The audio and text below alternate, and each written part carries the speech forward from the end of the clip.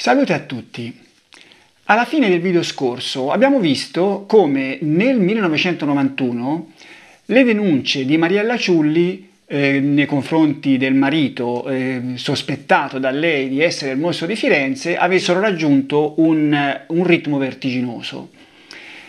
Ecco, diciamo che quel 1991 finì nel modo più eclatante possibile, come possiamo dedurre da una nota del 23 dicembre del 91 dei Carabinieri, che ci racconta di un episodio che adesso andiamo a leggere.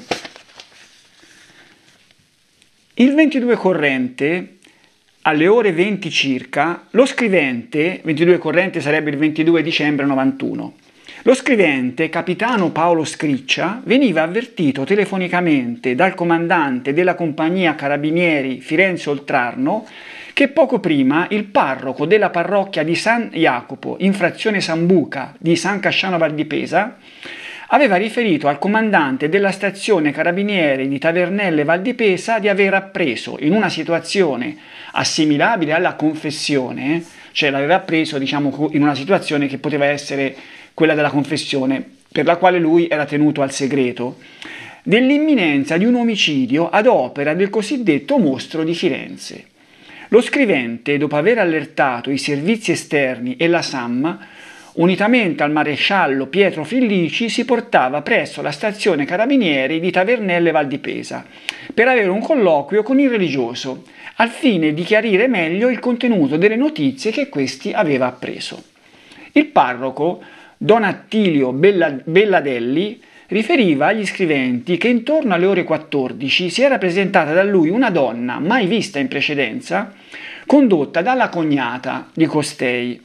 La donna, che appariva al religioso in uno stato di agitazione, riferiva che alla mezzanotte del giorno del 22 corrente, cioè di quel giorno stesso, si sarebbe verificato un omicidio in danno di una coppia di giovani appartati in località Madonna del Sasso, nel comune di Pontassieve. I responsabili della serie omicidiaria si identificavano in un gruppo di persone, tra cui anche il marito della donna, fatto che la rendeva altrettanto agitata, anche perché a suo dire, dopo il duplice omicidio, sarebbe stata lei un'ulteriore vittima della organizzazione. Nell'organizzazione sarebbe inserita in posizione di spicco persona che svolge funzioni importanti nelle indagini sul mostro.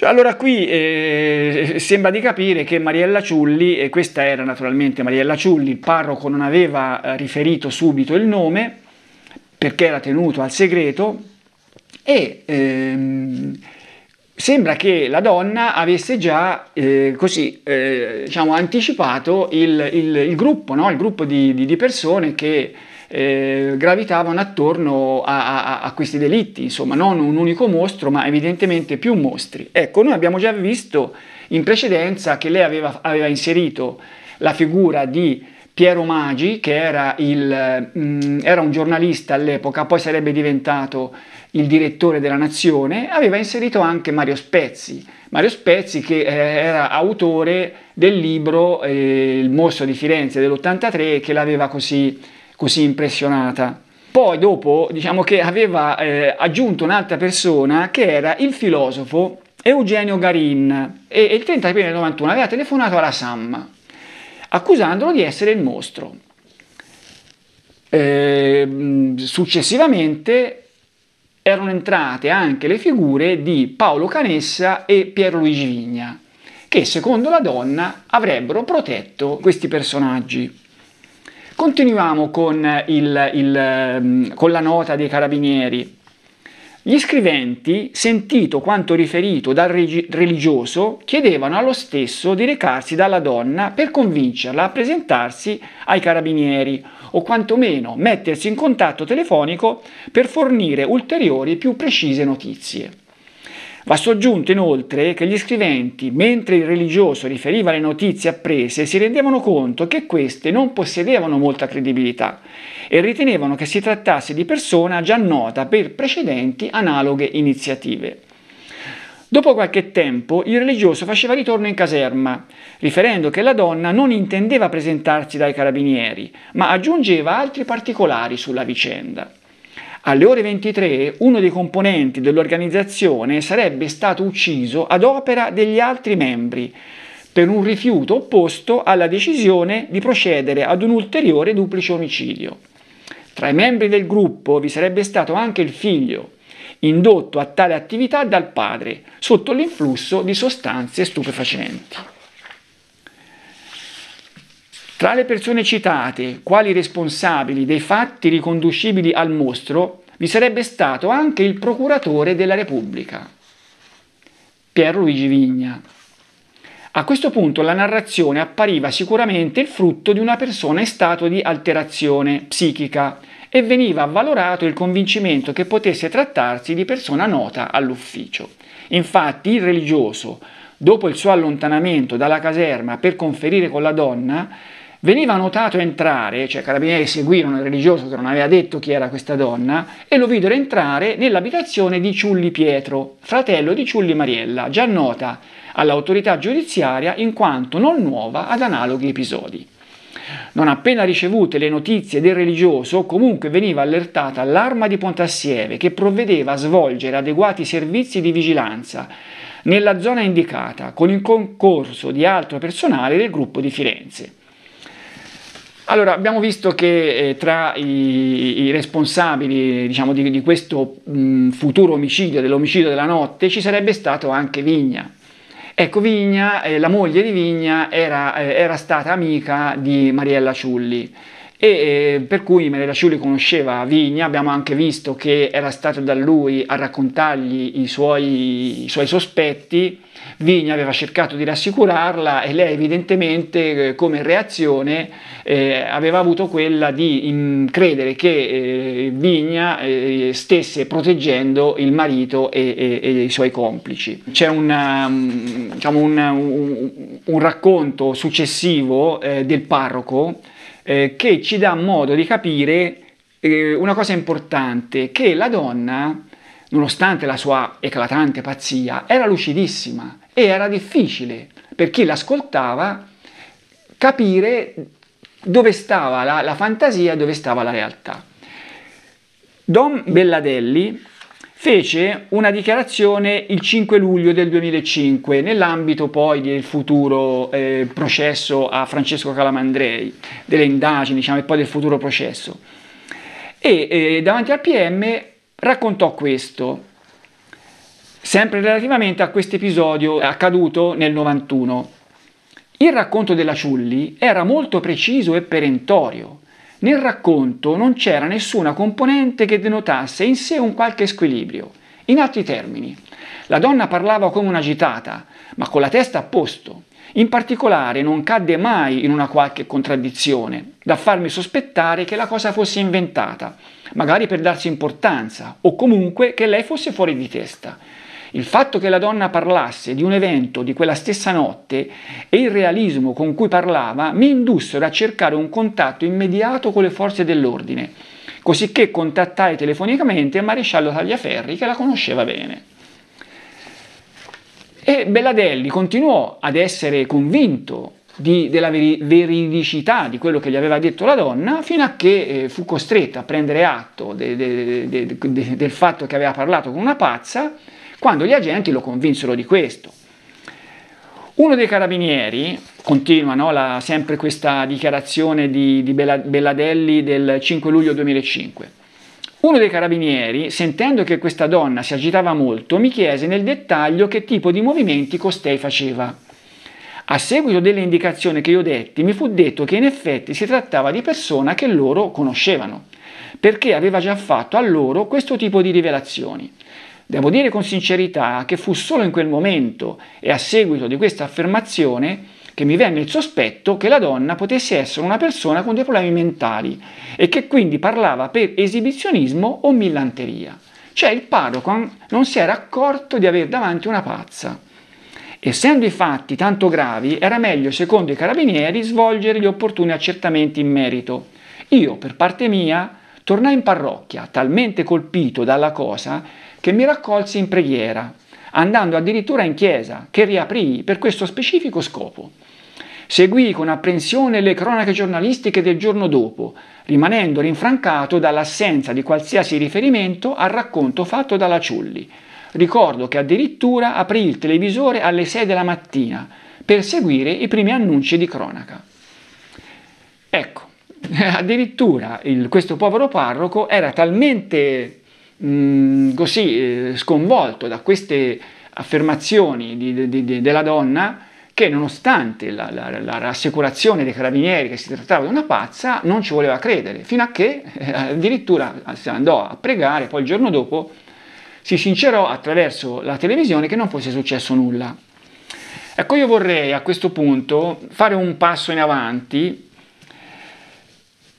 a quelli che poi saranno, diciamo, quelli che saranno gli scontri tra accusa e difesa al processo a Francesco Calamandrei, che c'è stato celebrato nel 2008. Diciamo che il GIP aveva ordinato una perizia sulla donna, su Mariella Ciulli, aveva una perizia d'ufficio, una perizia al professor Traverso, mi sembra, che era giunta a delle conclusioni che questa donna era affetta da psicosi praticamente fin dall'adolescenza. L'accusa, che non era soddisfatta dei risultati di questa perizia, ne ordinò una a sua volta, la ordinò al professor Ivan Galliani, che era uno degli assistenti di De Fazio, uno che collaborò alla perizia De Fazio. Ecco, ora è stupefacente come Galliani, io non sono assolutamente a digiuno di queste materie, ma insomma ho la testa per pensare. Allora, Galliani in questa sua perizia dichiarò che soltanto nel 92 questa donna praticamente era diventata pazza, ma che le sue dichiarazioni fino a tutto il 91, comprese queste, erano affidabili. Io non so come si fa di fronte a questa documentazione che ho appena letto, come si fa a pensare che le dichiarazioni della donna fossero affidabili. Allora, dopo qualche anno sarebbe arrivato il momento dell'ingresso di questa vicenda nelle indagini sui presunti mandanti del mostro. No? Prima di toccare questo argomento facciamo un breve riassunto di quella che era stata la storia di questa disgraziata famiglia per capire un po' qual era la situazione nella quale si trovava proprio quando arrivarono le indagini sui presunti mandanti. Allora, un breve riassunto è questo, che abbiamo visto che nell'85 Mariella Ciulli si era presentata assieme al figlio al centro di salute mentale infanzia e adolescenza di Firenze, perché il figlio aveva problemi, no? C'è da dire che il figlio aveva 13 anni, era del 72, e aveva già cominciato era entrato in contatto con il mondo, diciamo così, delle droghe leggere, e purtroppo però 2 anni dopo, nell'87, avrebbe avuto modo di avere le sue prime esperienze con l'eroina, e sappiamo bene che quanti giovani di quegli anni finirono male, gente che moriva a 15-16 anni, e lui tirò avanti un po'. Si può immaginare in che situazione, fino a quando nel 2008, mi sembra, nel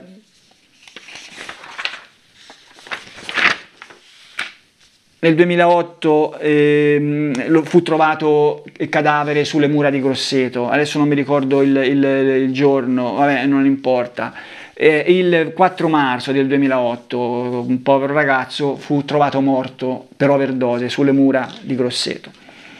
Comunque, a parte questo, nel 1985, come ho detto, appunto, il ragazzo venne portato dalla madre a questo centro di igiene mentale per l'adolescenza, e lì fu visto che era la madre che aveva più problemi di lui, e la madre fece queste sedute psicologiche per un po' di tempo, ma la situazione abbiamo visto che continuò a peggiorare. Ma già nell'85 c'era stata la separazione con il marito. La famiglia era andata ad abitare da San Casciano, nell'85 era andata ad abitare a Firenze. probabilmente in un tentativo di migliorare un po' la situazione che ci poteva essere tra i due coniugi, però non servì a nulla perché la situazione era ormai così irrimediabilmente compromessa e il marito tornò a San Casciano. I due figli rimasero, figli Marco e Francesca, teniamo conto che Francesca è del 70, per cui nell'85 aveva 15 anni, Marco era del 72 e aveva 13 anni. I figli rimasero con la donna. Dopo 2 anni la figlia Francesca decise di lasciarla e di tornare dal padre. Francesca non capiva in quel periodo, non aveva ancora capito, era anche una ragazzina, insomma, nell'87 aveva 17 anni, non aveva ancora capito che la madre era pazza, cioè riteneva che fosse semplicemente cattiva, per cui tornò dal padre. E la madre rimase con il figlio, che poi fece un po' di avanti e indietro tra padre e madre, e quando poi la donna seppe che il figlio era entrato in questo tunnel dell'eroina, fu un altro grave colpo per lei. Ecco, nello stesso periodo anche il padre, anche Francesco Calamandrei, cominciò ad aggravarsi. La sua non era una malattia così grave come quella della moglie, però comunque era una sindrome bipolare che si può anche immaginare in questa situazione così difficile, con la moglie che lo accusava di essere il Mostro di Firenze, si può immaginare il suo stato quale poteva essere. Nel 90 l'uomo trovò una compagna, però gli andò male, perché questa era una donna che tentò di approfittarsi di lui, di approfittarsi, diciamo, dei suoi soldi in sostanza. Cercò di succhiargliene più che poteva, ci furono anche delle controversie giudiziarie e così via, insomma una situazione difficile per lui. Francesca si accorse finalmente che la madre non era colpa sua, non era colpa sua di quello che stava succedendo, erano proprio problemi mentali che aveva, e cominciò a seguirla, riuscendo a farla controllare questo l'avevo già detto, comunque il centro di salute mentale di Firenze, mi sembra, centro di salute mentale di Firenze, di igiene mentale di Firenze. Ecco, lì trattarono la donna con una terapia, una potente terapia farmacologica, cioè sostanzialmente lei prendeva vari farmaci e così via, tipo il Tavor lo prendeva come se fossero delle aspirine, però il farmaco più importante che le davano era l'Aldol, che mi sembra che il principio attivo aloperidolo, qualcosa del genere. Questo Aldol glielo somministravano via endovenosa una volta al mese. Ecco, quella volta lì era Francesca che andava a prendere la madre e la portava a questo centro, perché la madre da sola non ci sarebbe andata.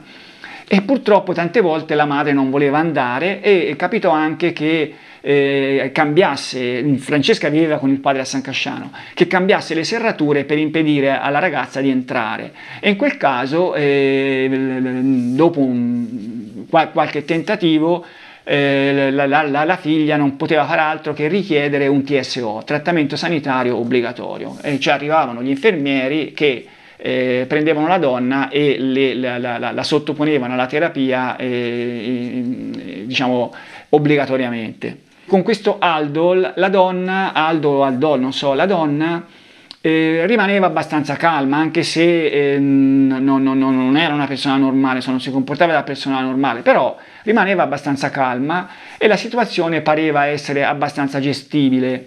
Questo non impedì alla donna anche di fare qualche altro tentativo di contattare personaggi nell'ambito della vicenda del mostro, ma insomma la situazione parve un minimo rasserenarsi, fino a che arrivarono diciamo, le confusissime, ecco, io ho cercato un termine che non fosse troppo denigratorio, me ne venivano molti altri, ho deciso di usare questo, confusissime indagini alla ricerca dei mandanti, che non sapevano da che parte andare, e in questo caso Giuttari, cosa fece Giuttari?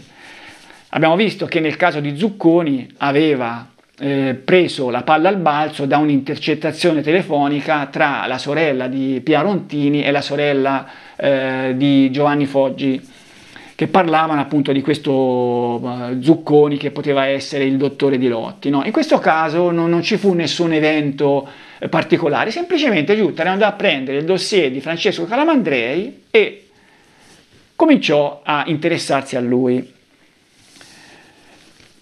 Allora, leggiamo una lettera che Giuttari inviò a Canessa il 10 giugno del 98.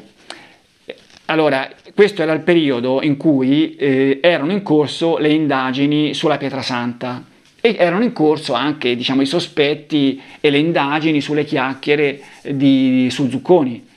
Evidentemente non era sufficiente questo personaggio a rappresentare i mandanti. Ecco perché si andò a mettere il naso anche nella questione di Francesco Calamandrei. Teniamo conto che già nel 94 e nel 97 Canessa aveva archiviato le accuse di Mariella Ciulli sul marito. Comunque, in questa nota che Giuttari inviò al PM a Canessa il 10 giugno del 98 si legge: in riferimento al procedimento penale in oggetto, che era quello ricerca dei mandanti, si trasmette il verbale di assunzione di informazioni rese da Rontini Renzo in data 6 maggio. Cioè Renzo Rontini era stato sentito da Giuttari un mese prima, il 6 maggio.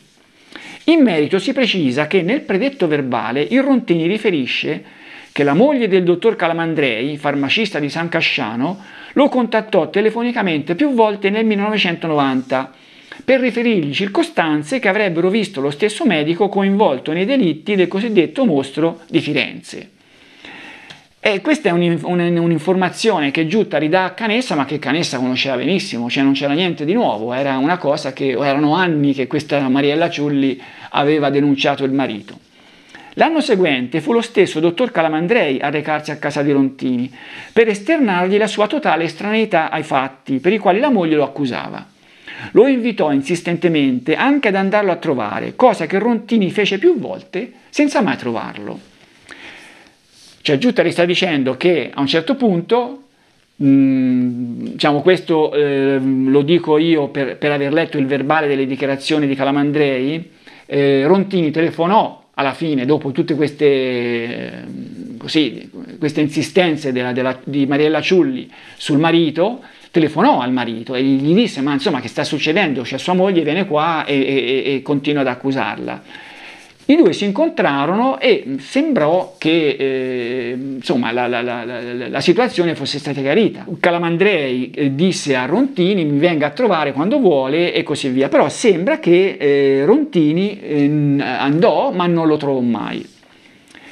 A seguito di questa serie di contraddizioni, scrive Giuttari, supportate anche dal fatto che il medico in questione fu uno dei primi, cioè il medico in questione sarebbe Calamandrei, che però non era medico, è un farmacista, fu uno dei primi al quale Mario Vanni scrisse durante la sua detenzione, ed al fine di chiarire l'episodio esposto da Rontini, si chiede alla signoria vostra di voler delegare questo ufficio ad assumere informazioni dal dottor Calamandrei, valutando l'opportunità di autorizzare altresì l'esecuzione di perquisizione domiciliare, volta a rinvenire cose utili e o pertinenti alle indagini in corso. Allora, qui si sta dicendo, dato che Rontini aveva raccontato che il Calamandrei, nonostante gli avesse detto mi venga a trovare, poi non si era fatto trovare, prima, questa è una contraddizione, dice qui, questa serie di contraddizioni, in più c'è anche un fatto che Mario Vanni aveva mandato una lettera a Calamandrei, una lettera, per cui anche questo sembrò a Giuttari che fosse un episodio da chiarire. Ma chiarire come? Chiarire attraverso una perquisizione domiciliare. Per cui, insomma, gli elementi per una perquisizione domiciliare, francamente, non so quanto possano essere validi questi elementi qua. Comunque, leggiamo quello che dichiarò Rontini, una parte di quello che dichiarò, del suo tentativo di andare da Calamandrei dietro appunto il suo invito. Giunto alla farmacia, parlai con la commessa lì presente, la quale mi disse che il Calamandrei non era al momento presente in farmacia, ma sarebbe arrivato di lì a poco. Aspettai ancora altro tempo, ma ritornato per più volte, la commessa mi disse che il Calamandrei non si era visto ed allora me ne andai. Dopo qualche tempo ritornai alla sua farmacia di San Casciano ed anche questa volta incontrai la commessa, che mi riferì che il Calamandrei non era al momento in negozio, ma era lì nei pressi, per cui a breve sarebbe sicuramente arrivato. Aspettai per qualche ora, ma anche in questo caso il dottore non si fece vivo, per cui me ne andai senza averlo visto. Aggiungo, ma non ne sono certo, di essermi recato alla farmacia del Calamandrei anche una terza volta, ma neanche in quest'ultima occasione ebbi modo di incontrarlo. A domanda risponde non ho altro da dire. Eccolo qua. Allora, questo comportamento di Francesco Calamandrei a Giutta riparve sospetto. Ma allora ragioniamoci un momento, no? Perché io l'ho già detto, ma queste indagini alla ricerca dei mandanti, siccome non avevano niente da cui partire, partivano sul nulla, e questo è il caso del nulla, cioè è il caso, diciamo, di queste accuse di una pazza, di una moglie pazza a Calamandrei, che erano state abbondantemente vagliate e abbondantemente archiviate. Ecco, questo comportamento di Calamandrei del 90 a Giuttari parve sospetto, ma allora c'è da domandarsi: Calamandrei era andato, dopo che aveva ricevuto una telefonata da parte di il padre di una delle vittime del mostro, era andato da lui per dirgli: guarda, io non c'entro niente con le accuse di mia moglie è pazza. Sembrava che le cose si fossero chiarite, e lì, diciamo così, tra i due uomini gli avrà anche detto: ma mi venga a trovare a San Casciano che non so, magari beviamo qualcosa assieme, no? Però si può immaginare, a parte i problemi di Calamandrei, che abbiamo visto che dall'88 la sua situazione, la sua sindrome bipolare si era aggravata. Cioè, io penso che un invito di questo tipo era più un pro forma che altro, no? Insomma, quale interesse poteva avere Calamandrei ad avere ancora rapporti con Rontini? Cioè, sì, lui non c'entrava niente, poteva anche essere innocente, però c'era sempre la questione che di fronte al padre di una delle vittime del mostro, uno che era stato accusato dalla moglie di essere il mostro poteva avere un minimo di disagio, no? Per cui io non penso che Calamandrei avesse tanta voglia di vedere Rontini, e in effetti nelle 2 o 3, non si sa, volte che Rontini andò lì a San Casciano per andarlo a trovare, non si fece trovare. Ma cosa vuol dire questo? Che aveva qualcosa da nascondere? Cioè, cosa sarebbe cambiato rispetto al momento del loro colloquio a Vicchio, dove abitava Rontini? Insomma, rispetto ad avere un altro colloquio lì a San Casciano non sarebbe cambiato niente. Ma vediamo poi il secondo motivo di sospetto che Giutta mise in questa nota a Canessa, no? Con la quale chiedeva il permesso di andare a perquisire la casa di Calamandrei. È quello della lettera di Vanni. Allora, Vanni, quando andò in carcere, Vanni era un personaggio conosciutissimo a San Casciano, faceva il postino, ma non soltanto per questo, insomma era un personaggio conosciutissimo. Vanni scrisse centinaia di lettere, che sono agli atti, a tantissime persone di San Casciano, nelle quali si lamentava della sua situazione, della situazione nella quale si trovava. E allora, qui vediamo la lettera che scrisse a Francesco Calamandrei, ma non la scrisse a Francesco Calamandrei, la scrisse alla farmacia Calamandrei. Leggiamo questa lettera con tutte le sue, con tutti i suoi errori ortografici. Carissimo farmacia Calamandrei, gli scrivo questa lettera per fargli sapere che sto male. In 9 mesi non mi è riuscito di telefonare alla moglie Luisa.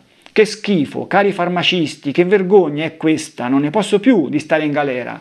Non ho fatto nulla, è una vergogna questa, e chiedo la nazione e non la portano da 10 giorni. Che sistema è questo? Mi ha detto il mio avvocato di Firenze che fino al processo non mi mandano a casa.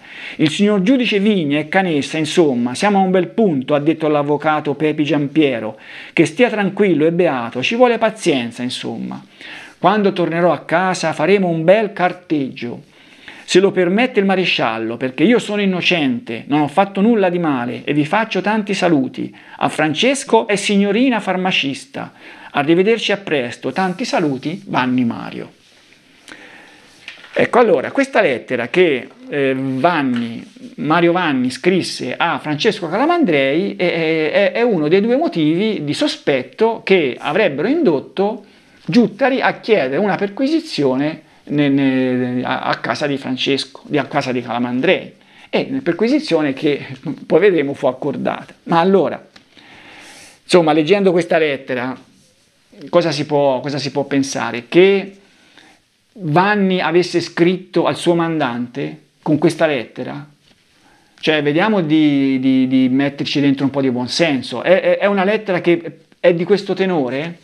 Prima di tutto Vanni scrisse alla farmacia, ma Vanni cosa faceva? Essendo postino, se c'era da magari portare delle medicine a qualcuno nella sua zona dove lui operava, magari la farmacia le dava a lui e lui gliele portavano, qualcuno che non si poteva muovere. Questa poteva essere una motivazione, diciamo, del rapporto tra Vanni e la farmacia Calamandrei, che non era un rapporto con Francesco Calamandrei, era un rapporto con la farmacia, con le persone che c'erano dentro, che ci lavoravano. Come si rivolgeva Vanni nella lettera: carissima farmacia Calamandrei, cari farmacisti, vi faccio tanti saluti. Cioè non era una lettera scritta a Francesco Calamandrei. E invece questa lettera sembrerebbe che potesse essere stata un motivo di sospetto di un rapporto mandante-esecutore.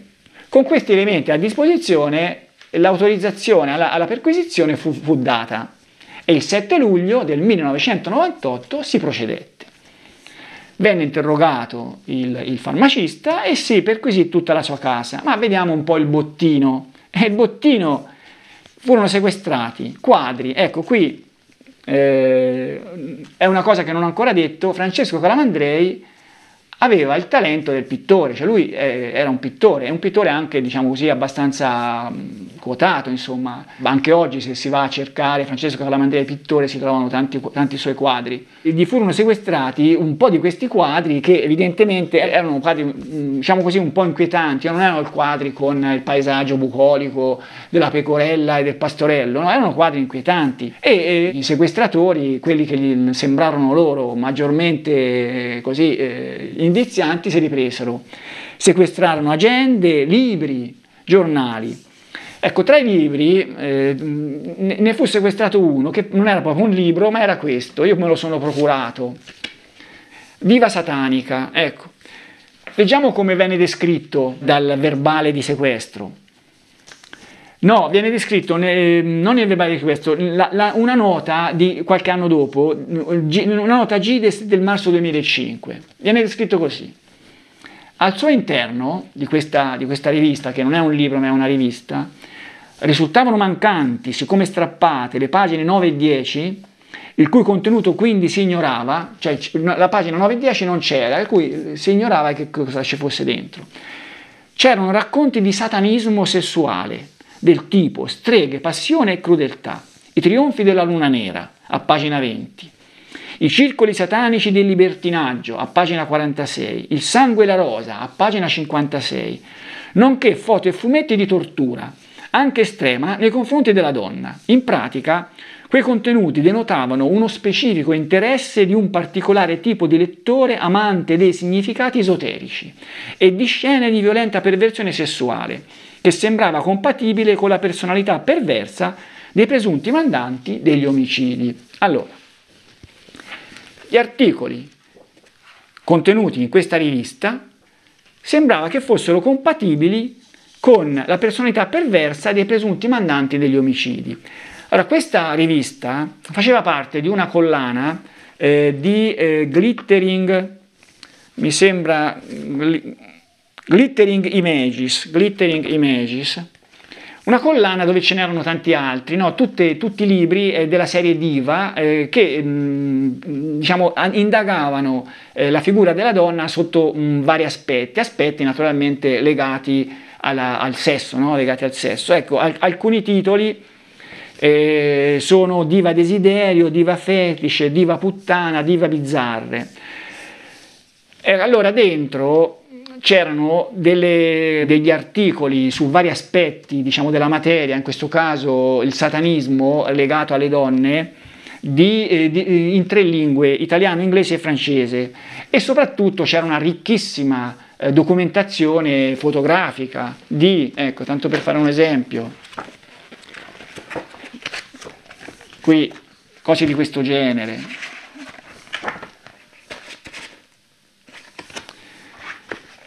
Queste immagini che erano tratte da fumetti, da film, fotografie, roba così, no? Ecco, se andiamo a vedere questi articoli che dice, allora, i trionfi della luna nera a pagina 20, vediamo un po' cos'era. A pagina 20, i trionfi della luna nera. Eccolo qua, streghe, passione e crudeltà, questo.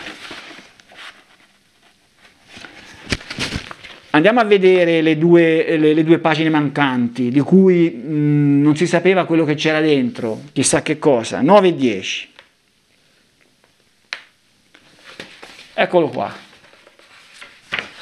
A pagina 9, questa è la pagina 9, c'era la fine di un articolo sulle figure sataniche femminili nella storia. Eva, la prima tentatrice, Lilith, demone femminile di origine mesopotamica, Salomè, che è un personaggio del Vangelo di Marco. La pagina 10 era l'inizio di un saggio, Le baccanti delle selve, orge per Priapo e Dioniso. Allora, certamente era un'opera per un pubblico adulto, ma chissà quanti avevano in casa una roba del genere, diffusissima. Cioè, è una rivista che viene venduta a questo punto anche nei siti che vendono fumetti, è diventato un oggetto d'antiquariato. Allora, un'altra cosa importante è questa: la biblioteca di Francesco Calamandrei aveva dentro migliaia di volumi. Di queste migliaia, centinaia erano di arte, perché appunto Calamandrei era un pittore e era anche un personaggio che non gli mancavano i soldi, insomma, cioè, questi libri se li poteva comprare, era anche una persona istruita, per cui che in tutta la sua biblioteca fosse stato trovato questo unico libro in cui si parlava di esoterismo, cosa vuol dire? Vuol dire che il soggetto era interessato all'esoterismo? Ditemelo voi. Se questo non è invece un indice che dell'esoterismo a Francesco Calamandrei non interessava nulla. Lui disse che aveva comprato questa rivista per usarla come traccia per i propri quadri, come ispirazione per i propri quadri. E in effetti il fatto che avesse strappato una pagina insomma gli dà un po' ragione, no? Aveva strappato la pagina per portarsela in studio e per copiare una di queste immagini. Le cose interessanti che furono sequestrate a Calamandrei, secondo gli inquirenti, erano 2, c'era questa che ho appena detto, più la documentazione cartacea. Ecco, si legge che si tratta di varia documentazione cartacea, agende, appunti, riflessioni, che sembrava attestare una forma di depressione acuta e di crisi di paura di cui il Calamandrei probabilmente doveva essere affetto. C'era un'agenda dove c'erano dentro, il pover'uomo scriveva le sue disperazioni, come ho detto, ripeto, era affetto da sindrome bipolare, per cui quando era il momento della depressione, questo qua gli sembrava che il mondo gli crollasse addosso e si sfogava scrivendo qualcosa su questa agenda. No. Questa agenda venne presa in carico da un ufficiale di polizia che cercò di interpretarla, diciamo, di evidenziare le parti più interessanti riguardo naturalmente la possibilità che Calamandrei fosse uno dei mandanti. Ecco le frasi che si leggono nelle note di Giuttari. Ora vedo la vita tinta di nero, vorrei essere in un altro pianeta, non voglio essere uno zombie, perché non riesco a esprimere quello che sento? Perché ho come un presentimento che succederà qualche cosa, ma non so che cosa. Intontimento è un termine che non conoscevo prima d'ora. Come posso fare per passare il tempo? Sono invalido, non si può vivere come vivo io. Che ne farò della mia ultima parte della mia vita? Ora devo guarire e poi in questo momento non so chi sono, che cosa ho fatto, che cosa farò. Il fallimento di una vita sono io, questa è la verità. Ma allora, Francesco Calamandrei era affetto da gravi problemi dell'umore, come ho detto, no? Però c'è anche da dire che la sua situazione era oggettivamente una situazione difficile, insomma, cioè aveva la moglie schizofrenica che lo accusava di essere il Mostro di Firenze, aveva un figlio che era caduto nel tunnel dell'eroina, aveva una vita sentimentale che non, cioè era in corso anche in questo, diciamo così, incidente di percorso con una donna che si era approfittata della sua situazione di fragilità. Cioè, cosa si pretendeva, cosa doveva scrivere? Com'è bella la vita? Certamente no, poteva scrivere cose di questo genere e queste sembrarono delle frasi tipiche, diciamo così, compatibili con la figura di un mandante.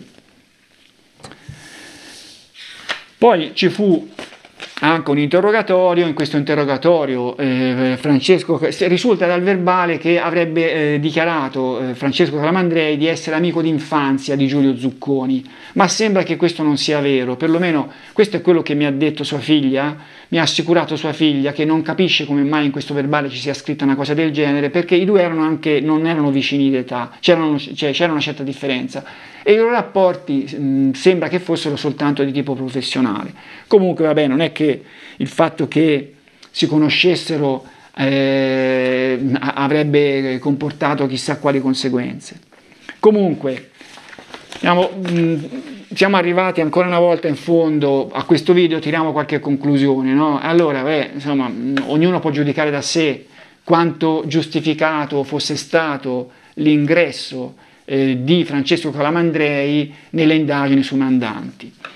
Se gli elementi che ho illustrato fossero stati sufficienti a cominciare a tirarlo dentro. In ogni caso, per il momento Giuttari non infierì. Queste indagini erano molto confuse, c'erano in ballo altre storie, ne ricordo una, quella di come si chiamava? Giovanni Spinoso, giornalista di Rai 3, ecco, in quel momento si stava indagando sulla Pietrasanta, su Zucconi, ma si stava indagando anche su questo giornalista, Giovanni Spinoso, del quale ho già parlato.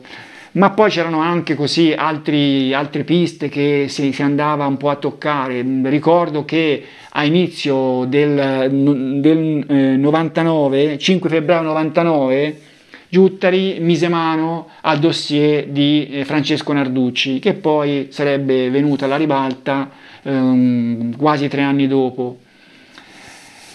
Ma poi diciamo che a rallentare l'interesse, a bloccare per il momento l'interesse di Giuttari per Calamandrei ci furono anche le sue beghe con il Ministero dell'Interno. Ad agosto del 98, mi sembra, il 20 agosto del 98, a Giuttari fu notificata una promozione a vicequestore vicario, mi sembra, una promozione a vicequestore vicario e il trasferimento a un'altra questura. Ecco, questo fu il Ministero dell'Interno, no? L'organo dal quale dipende la polizia. Naturalmente era un tentativo di, insomma non si può negare che fosse un tentativo di bloccare queste indagini sui mandanti. E Giuttari ha sempre, ancora oggi, dice che dietro questo tentativo c'era la volontà da parte di qualcuno, non si sa bene chi, di proteggere questi presunti mandanti sui quali lui stava per mettere le mani.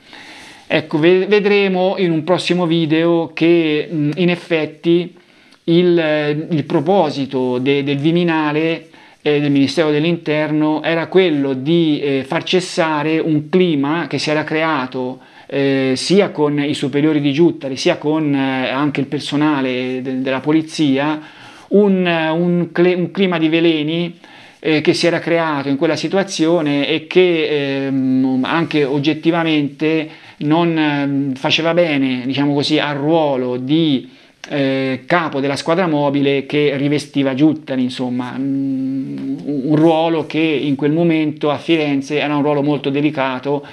C'era una situazione di movimento, c'erano, diciamo, la delinquenza che era abbastanza rapine, ce n'erano molte, c'era il problema dell'immigrazione, i clandestini e così via.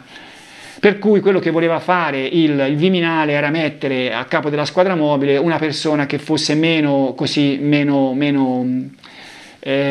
più serena, ecco, volevamo creare una situazione più serena. Comunque questo lo vedremo nel prossimo video, in un prossimo video, non so se sarà il prossimo o se sarà uno dei prossimi. Per il momento vi saluto.